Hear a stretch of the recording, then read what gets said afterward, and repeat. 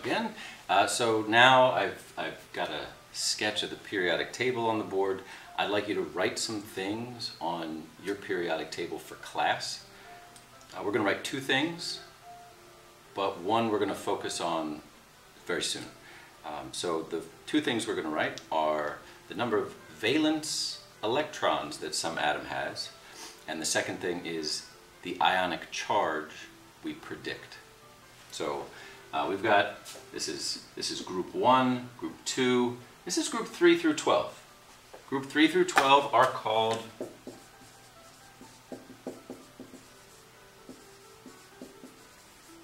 transition metals.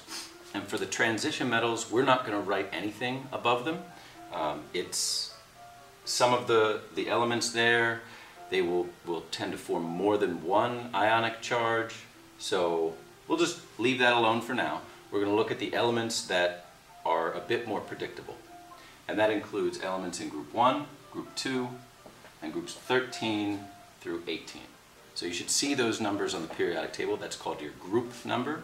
Those are your columns on the periodic table.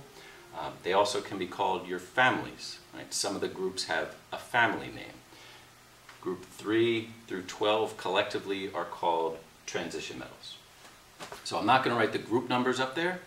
They're already on your periodic table. What you're going to add in two different colors, just like I'm going to do, what you're going to add first is, let's do valence electrons.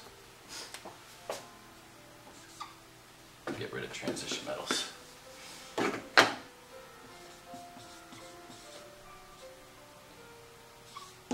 Valence electrons. That's what I'm writing. I'm using red for this. Valence electrons are just the ones that are on the outermost electrons of an atom. The outermost electrons of an atom are important because they tend to react. Right? That's the outside of the atom. When atoms bump into each other, those are the electrons that are closest to other atoms. So we're just going to count. Okay, it really is easy. There is one valence electron here. 2 for group 2. 3. 1 through 8. 1 through 8. The only exception there is helium.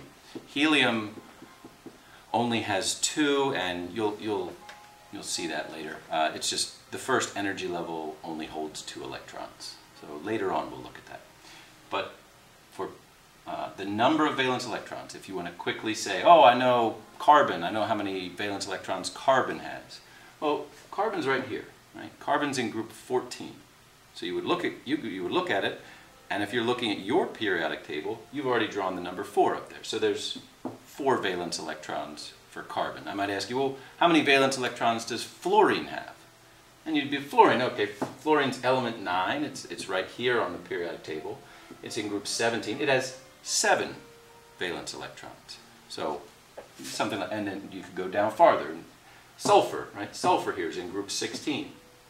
It's element 32. You can find sulfur, and you'd say, oh, it has 6 valence electrons. So that counting valence electrons or saying how many they have is as easy as that. Next thing.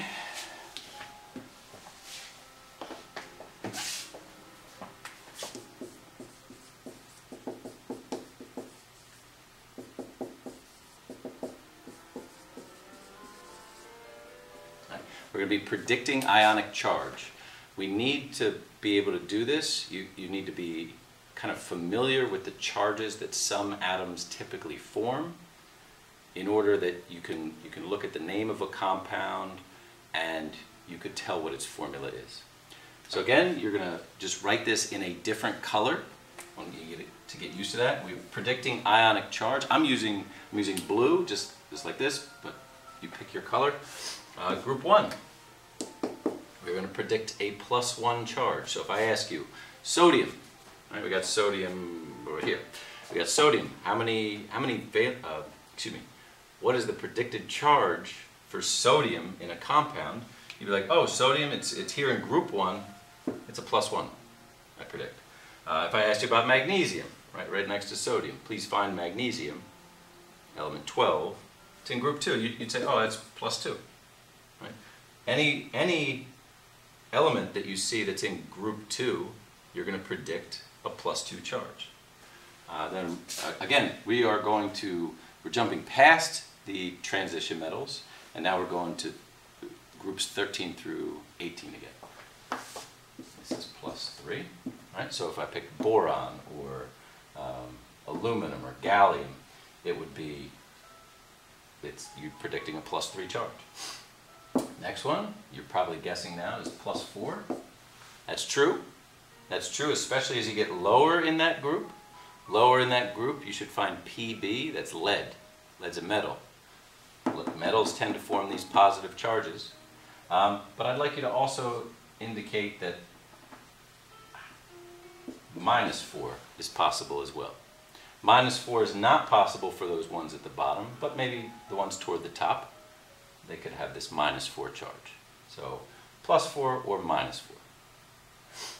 Next group, we can see, okay, we've kind of hit this turning point here. So group 14 is either +4 or -4, so you can guess the next group, if we're trying to look for the low numbers, would be -3. So if we look at group 15, you wrote -3, group 16, run out of room, -2. Group 17 is -1, and that only leaves for that last group, and this last group is a really special group. Last group is 0.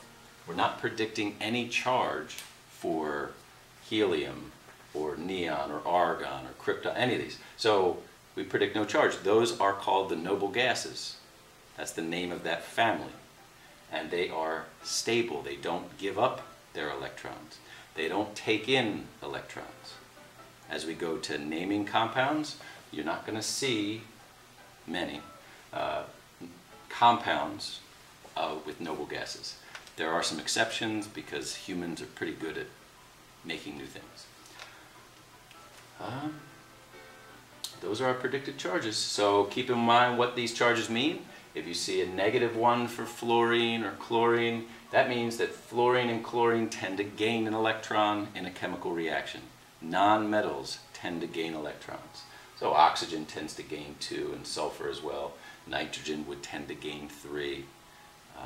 This is just the start. So, thank you.